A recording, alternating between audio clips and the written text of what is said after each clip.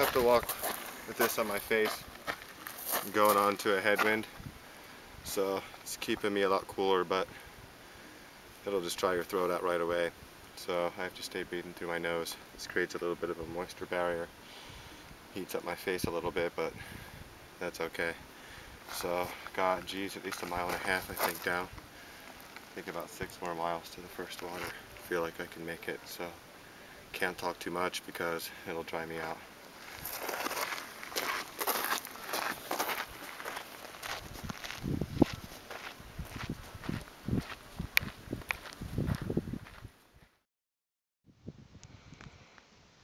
Just hit the highway hard pavement off of Badwater.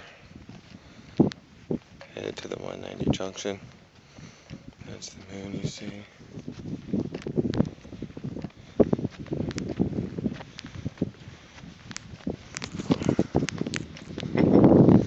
Not really using the headlamp to navigate. I could see pretty good without it. Got the night vision going.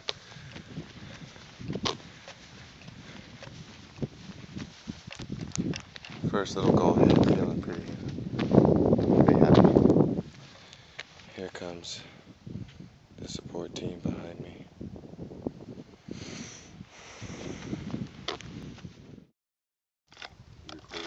Yeah. So it's been 8 miles? Yeah, 8.8. 8.8 miles, and we're at Mesquite Springs, which is the first water hole. This water looks good enough to just drink straight from the stream, and I'd really love to.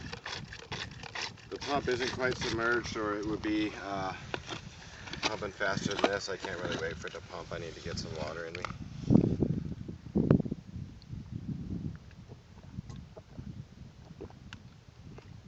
I'm feeling surprisingly good after that far without water.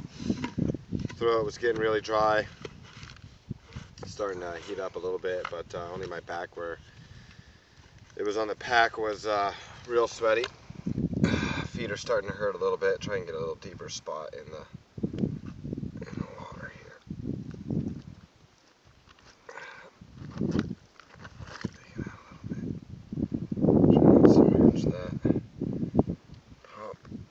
So it's actually only about 3 miles to the next spring, but after that it's about 20 miles. So I think I'm going to rest here. It's about 10:37.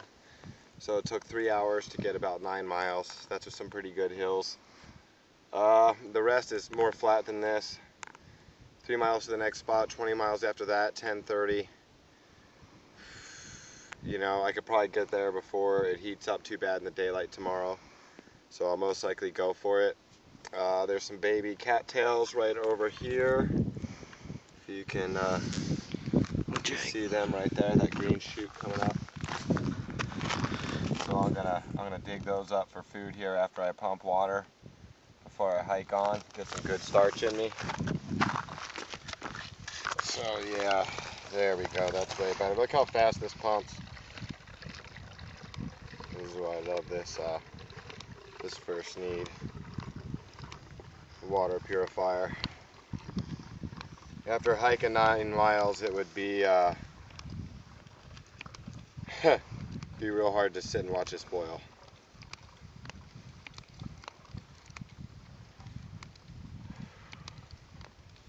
Okay, I can't really wait to fill it up. I need to slam some of this now.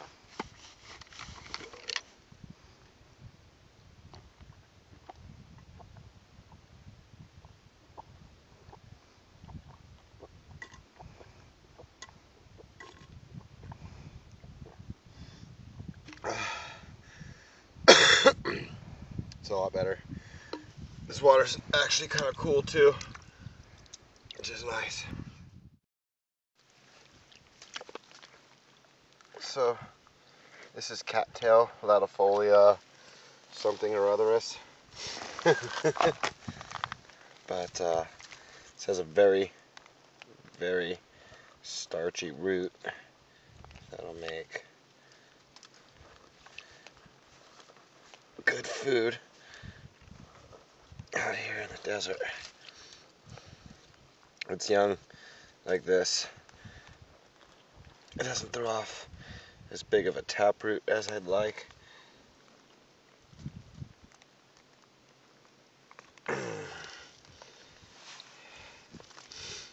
See this long taproot?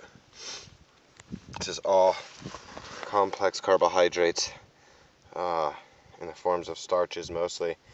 And these white roots, these are just like little spaghettis. So this is, most people don't get this long taproot. This snaps off real easy. But the bigger specimens have even longer taproots. And this is really good and really juicy. And see that? Juicy and succulent and tasty. So this is a great survival food because it's a complex carbohydrate. So I'm going to dig up several of these, and this is going to help power us along on the journey. And yeah, this is a really great find. So even out here in the desert, there's what you need to get by. So we are still here at Mesquite Springs. We'll be waiting about another hour for me to rest, and we'll head on to the next area. This is really good.